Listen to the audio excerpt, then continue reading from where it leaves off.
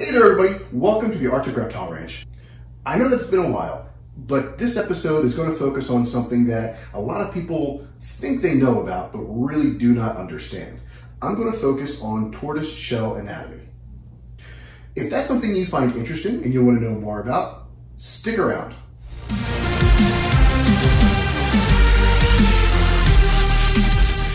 Great, you're still there. In this episode, I wanted to discuss tortoise shell anatomy because of stuff that I see online all the time. Recently, somebody posted a picture of a turtle with a couple of numbers painted on its shell. And the overwhelming sentiment of people posting was, that's so unhealthy for the tortoise, you're gonna kill it, turtles die from that. And somebody posted an article from Florida Fish and Wildlife from, I think it was like 2015, maybe 2016, that showed gopher tortoises in Florida whose shells have been completely painted over. Other sentiments that I see in the comments are, the shell is a living and breathing thing, it's porous, toxins will soak into the shell, they absorb vitamins through their shells. There's just so many things that people are saying, and pretty much all of it's wrong, unfortunately. So let's talk about a tortoise's shell. What is a tortoise shell? Well, you can see is an outside hard layer. And then beneath that is the actual bone. To use comparative anatomy, these bones are just ribs. The entire shell of a tortoise is the exact same structure as the rib cage on you and me. But their shell is modified, obviously. Their ribs, instead of being little strips, are wide. And you can see right here, where these seams are, their ribs have fused together, and these are the individual ribs.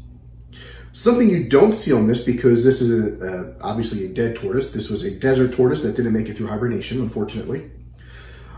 You don't see is the living membrane that is between the shell and the keratin layer. You can kind of see it right here a little bit. Some of it's left, and where the scutes is separated, there's a tiny bit showing here. That is a layer that just kind of supplies blood to the outside of the bone. It also is a layer that adheres the keratin to the shell.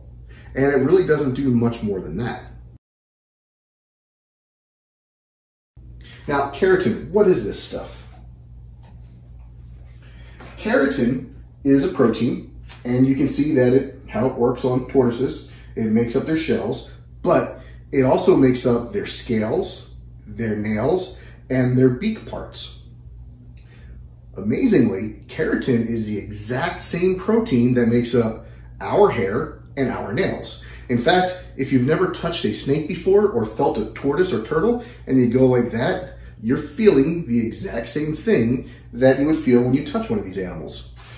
When you look behind me, there's a boa constrictor, and it has really smooth scales, so it feels identical to this. But being what it is, keratin is a dead layer, to put it best. Once your body produces keratin, no more nutrition, no more biological effort goes into that keratin. It will lay down more keratin at the bed of your nails and push it out. The same with your hair. It lays down new keratin in your roots, and your hair slowly grows out. And all this is dead. That's why it doesn't hurt when we cut our hair or cut our nails.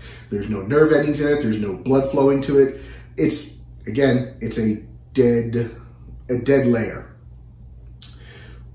Things that it is, though, it's very hydrophilic.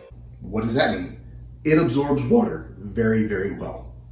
When you take a shower and you get out of the shower, you feel your nails are a little bit more bendy, and your hair feels a little bit softer when it's wet. And those of us with beards, our significant others can definitely tell anybody out there that when our beards are wet, they're a lot better to feel than this scraggly, scruffy face mask that I have on. So they absorb water very well. They also absorb oils. So those of you that use hand and nail creams, the oils, the lipids and oils in those are soaked into it, and it helps condition it. It doesn't make it healthier because it's, again, dead, but it helps condition it so that it perhaps will last a little bit longer or have a nicer shine or luster. It's not needed. You can go your entire life without ever using lotion on your hands and nails, but when you do add it, it doesn't hurt it, and it just kind of makes it look nicer. The exact same thing is true of tortoise or turtle shell. If you were to take a layer of oil, say coconut oil, or even if you wanted to, Lubriderm skin cream, you could take that and you could, without harming the animal, rub it on its shell. It's doing the exact same job as when you put it on your own skin. Is it needed? No, not at all. Could a tortoise live its entire 100+ year life without ever having conditioner put on its shell? Most definitely. But it doesn't hurt. When you see somebody with a shiny turtle picture or their tortoise is almost glowing, either they've just hosed it down and the shell is nice and wet and absorbing that moisture, or they might have put oil on it. Down here in Arizona, where some tortoises are smart enough to stay out of the sun, some are out in the sun too much, every month or so, I'll take some coconut oil and go over the shell because the sun is super damaging. It breaks down keratin. It helps flake it away, wear it away. This, of course, was a native animal, and when you look closely at the scutes, you can see that, yeah, there was definitely some flaking that was happening because that's just the rough life, and that's what happens when something's in the sun like that. When somebody says that the shell is living and breathing, typically they're referring to the outer shell, and given our discussion about keratin, we know that's not true. I also hear very often that the shell is porous. I'm going to show you that this scute that came off of this shell from this tortoise, which is the same as every other tortoise shell, while it may absorb water and absorb oils, it's not porous. You won't see anything drip down from it.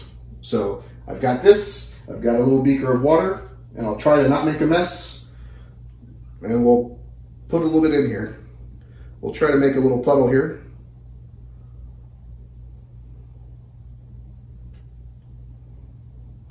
Don't go that way, stay in there. Now what you can see is there's no water coming from the bottom. It's not, my finger is still just as dry. I'm gonna go ahead and dump this over here. It's dripping down my finger, crap. What I'm trying to show you is that what happens on one side is not transferring to the other. So let me go ahead and dump this right here without messing anything. And you can see that where the water was in here, there's no water. There's no pores. Nothing went through this. On a molecular level, yes, some things can absorb into the shell. But when it comes to painting a turtle shell, which is my next point I'm going to get to, don't do it. This tortoise has had the shell its entire life. It knows, based on the shell configuration, when to get into the sun and when to get out of the sun.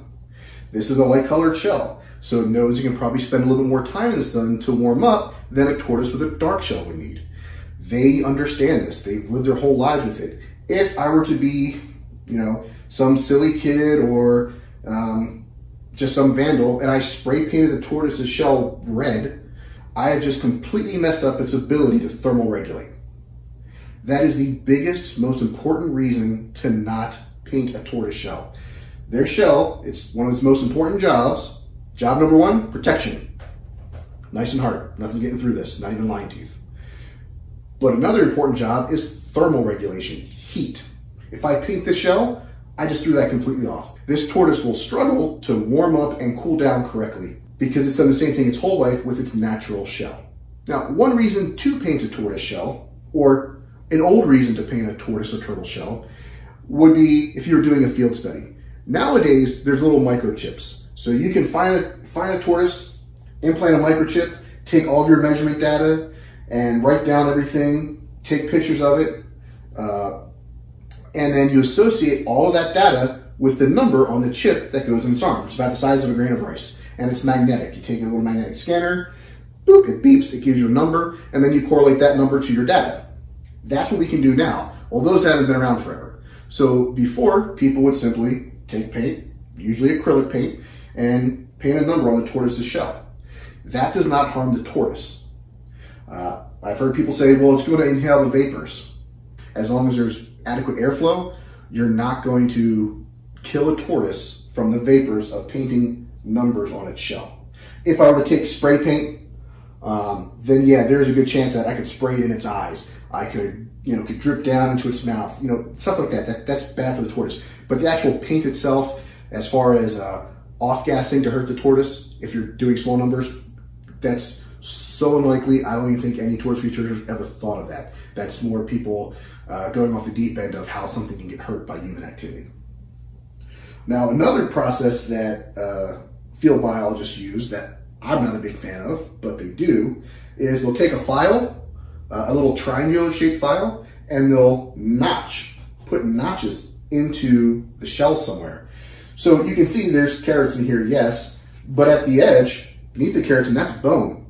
There are nerves in this bone, there's blood in this bone. So when you take that notch and you saw down to mark this particular tortoise, you are definitely hurting the tortoise. It'll recover, it'll get over it. I've seen box turtles got hit by a lawnmower and they lived. But that doesn't mean we should be going out and running over box turtles with lawnmowers just to give them a little immune boost. No, that's not what I'm saying at all. What I'm saying is the method of painting some small numbers on a tortoise or turtle for field research and later identification is much less invasive and much less harmful than cutting notches into their shells. Again, they'll survive, but I wouldn't want that. I wouldn't want somebody to take a tooth and notch into my tooth to identify me. If every human looked alike, I'd be pretty unhappy about it. Now, when it comes to an oil-based paint, well, there is a chance that if it's bonded to the oils, that certain things in the paint that's bad for humans and bad for other animals and tortoises could absorb through the shell and then absorb into its bloodstream. Now, some alternatives that I've seen that were really cool. I remember reading about this back in the 90s. Somebody would he had a stack of pennies with different years. He would take an epoxy and put the penny so that the year was facing out. He would glue the penny to the box turtles. And every year he would go out and find the same box turtles or find new ones and add those. So that's a pretty, not very invasive, definitely not painful way if you're out doing your own personal field biology and you don't have the money and resources of a university. Well, take all the same coins, or maybe a different coin for different species, and have different years, and that's how you can mark a turtle for follow-up research. If you didn't know how a tortoise shell grew, what happens? The bones expand. They start growing. Well, it's not very flexible. It's why it's here. It's protective. Just like your nails, the thicker they are, they're not very flexible. So what happens is you can see these little ridges. Every time, as the tortoise shell grows, new keratin is deposited around the edge. And then it's deposited around the edge. And as it grows, it keeps getting deposited. This can happen. I've seen some of my tortoises with 10 of these ridges in just one season.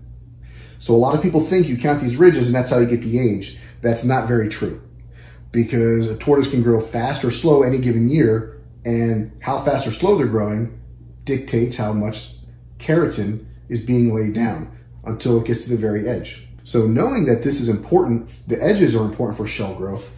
If you are doing field research and you're putting epoxy onto the tortoise, that's used like when people put tracking GPS devices, it's best to try to center it on the scoot, because if you put epoxy on the boundary of a scoot, that can inhibit some of the growth. That can inhibit the proper movement of the keratin as the bone underneath of it is growing. Something to think about. I mean, I've seen a lot of tortoises and turtles with GPS trackers on where people just didn't know that, didn't care about it. I've never done a long-term study to see how much damage is actually done, because a lot of them, they don't stay on there for very long. The epoxy wears off. They have to go recollect the transmitters because the batteries die.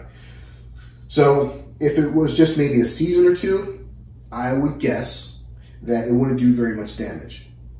But if it's left on there long term and you're not able to recover that animal, then yeah, it's going to cause some malformation in that area where the bone is trying to grow. Now, the next subject that we'll talk about relative to the tortoise shell has to do with UV absorption.